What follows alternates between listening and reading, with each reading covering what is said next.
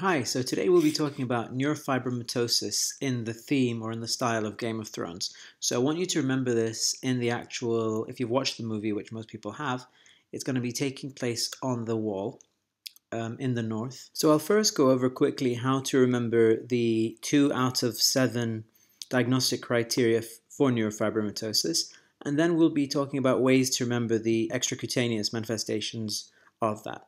Quickest way for me to memorize the diagnostic criteria is learning this mnemonic, cafe spot. The only thing I would change would be P would be a positive family history. Then you just have to remember that it's 2 out of the 7 to have a positive diagnostic criteria. So in terms of the eye manifestations, the three-eyed raven has 3 eyes, and there are also 3 things to remember. The first thing is going to be glaucoma. The second is going to be hypertelorism, which means that there's wide space between the eyes. And the third thing is just going to be that they have leash nodules of the eye. In terms of the bone abnormalities, we can see one of the White Walkers here, who has a really large head, which is macrocephaly. He also has a curved spine, as you would if you were dead and broken, so therefore he has scoliosis. There's no patella on his kneecaps because they just fell off, really. He also has thinning of the long bone cortex, which means that it's more likely to break. Sphenoid wing dysplasia, this is one of the diagnostic criteria, and we've drawn it here with wings, but obviously humans don't have wings, neither do White Walkers, but this is just to remind you that it is sphenoid wing dysplasia, which occurs in the sphenoid bone of the orbit, and sometimes you can get one eye socket bigger than the other.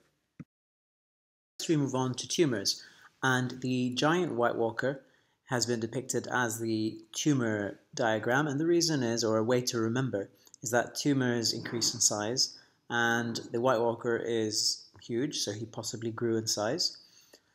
The tumors that are mainly involved are optic glioma, and that is also one of the diagnostic criteria.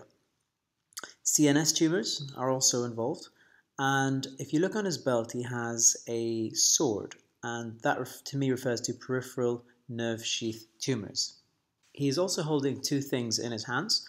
One of them is a police car, and to me that refers to pheochromocytoma, even though it's a car and carcinoid would make more sense.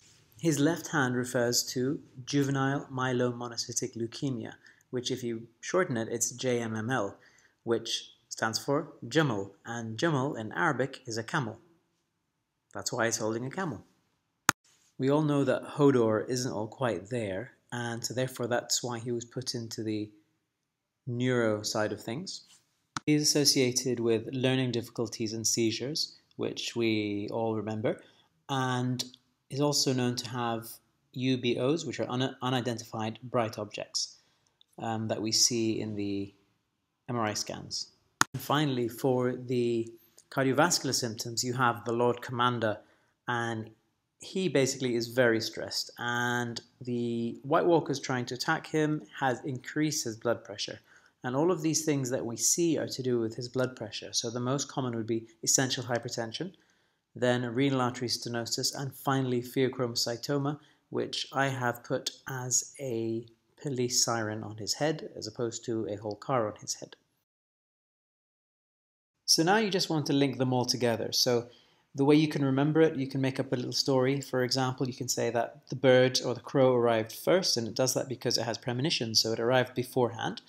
You then had the onslaught of the White Walkers, and obviously the one that could fly arrived first, so you had the flying White Walker that landed second, and then after that it was followed by the giant. Now the giant, to link the giant with Hodor, you could say that actually the giant wasn't bad. He was trying to give him a police car to play with.